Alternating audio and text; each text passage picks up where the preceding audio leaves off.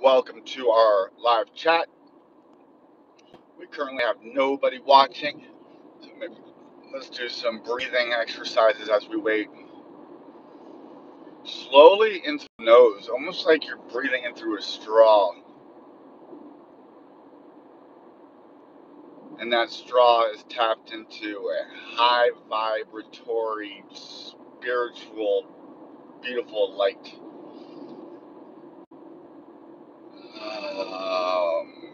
And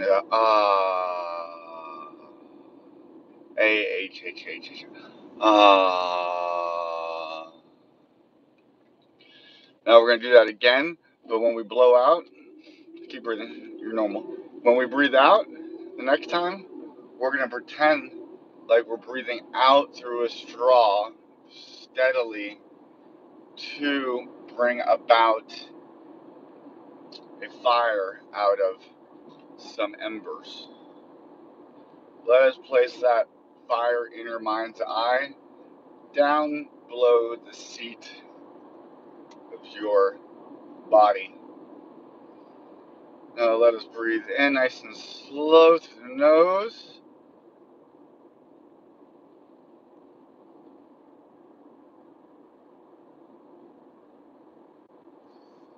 Out and out through a tube into the fire.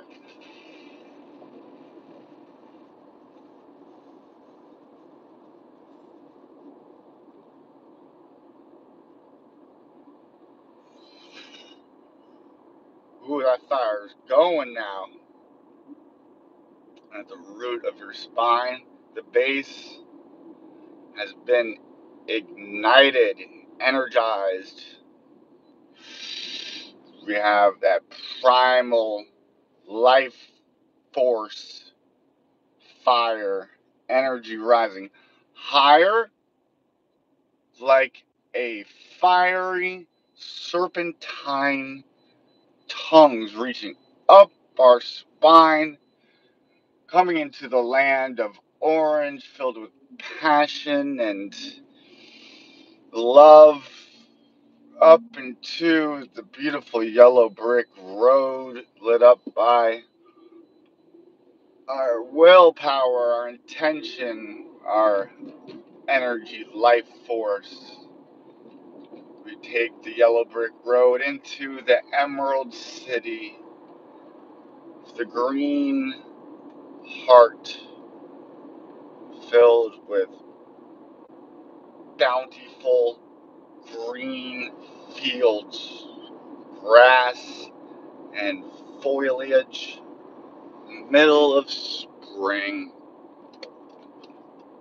We have the Mother Goddess nurture us in our heart space. And we go up into the beautiful blue sky. So clear and so blue. The air is so pure, coming in through our nose and mouth and exiting, filling our bodies with oxygen, fully oxygenated on every molecular level.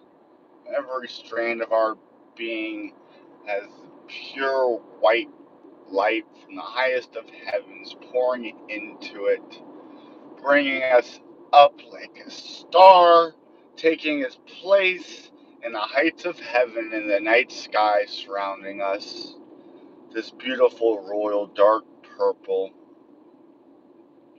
Peace, the silence of all silences, where we are at peace with our eternal astral body as a vehicle for our soul. And we breathe up into the crown heights.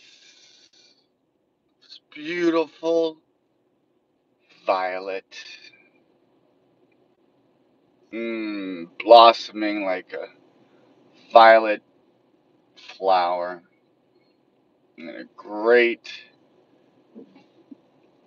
unfolding of our feathers, rising of this chrism. Are we anointed? Are we crested?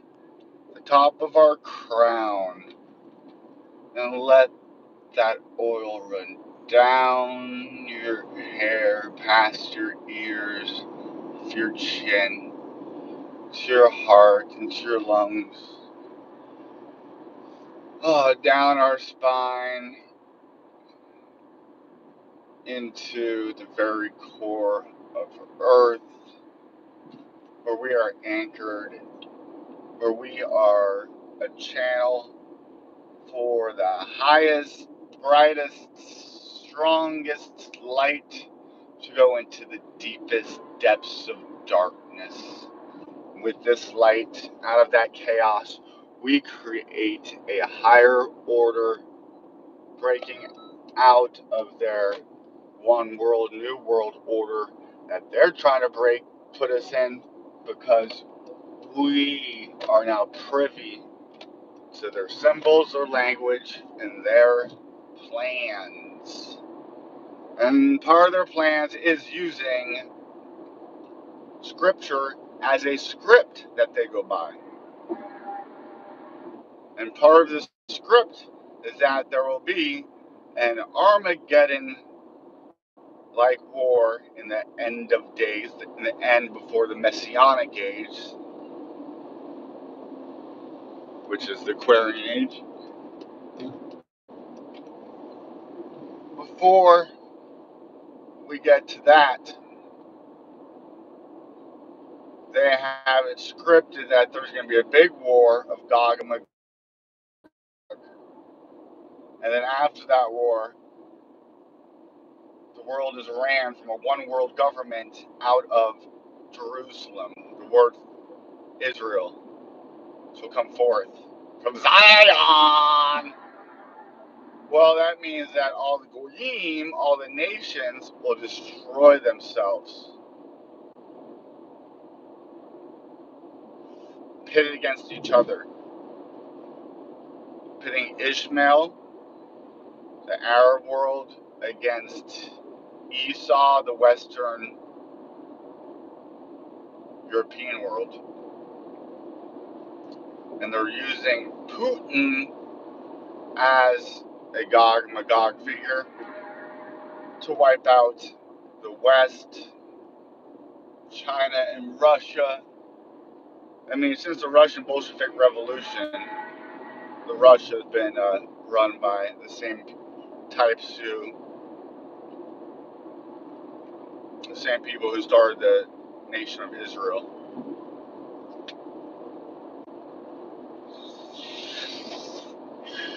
World War I and II, the result of them was the establishment, taking of Palestine, the establishing of Israel. It's a very interesting thread to go through and see just how that happened.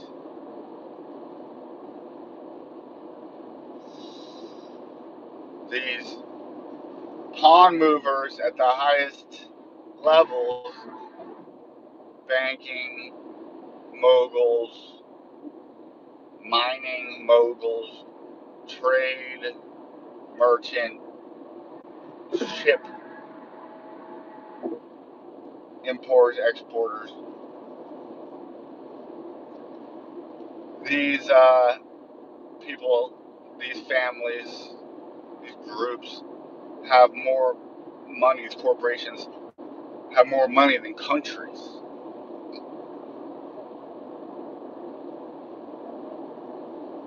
And they're in charge of who's in power in those countries. And if they don't like who's in power, then they'll use somebody to overthrow it. America and its allies have largely been used to fight Israel's wars.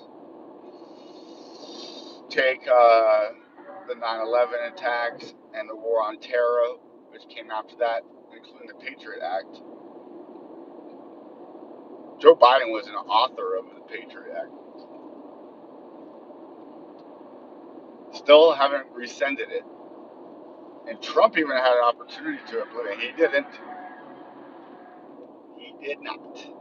Just another example of both sides being owned by this entity. We say they're an ally in the Middle East, but we don't get anything from them. All we do is give them money and weapons. And now Ukraine and Russia are both, I would say, owned by the same freaking people, namely these bigger banking corporations. And they just pit them against each other for another purpose, to drag the West, America into it, for the military-industrial complex to make a bunch of money out of it. I don't think it's a coincidence that after we pull out of Afghanistan and leave about $800 billion worth of military equipment behind, that we start this war over here in Afghanistan. I mean, in Ukraine. There's plenty other foreign freaking travesties happening. Lots of them that we have either started or we're continuing right now. That is selectively chosen. The whole Ukraine thing was selectively chosen for you to care about. We wouldn't care about it if we weren't told not to. When when Russia annexed Crimea, nobody gave a shit about it. When all the things we done in Syria, Lebanon, it goes on. If there's one specifically which I forgot the name, which is sad, because it goes to show how little we hear of them. It begins with the M. Anyways, so damn, I hate myself for that. I hate myself for that. Alright, so that's pretty much my talk on Gog and Magog and Putin and what he's being used as.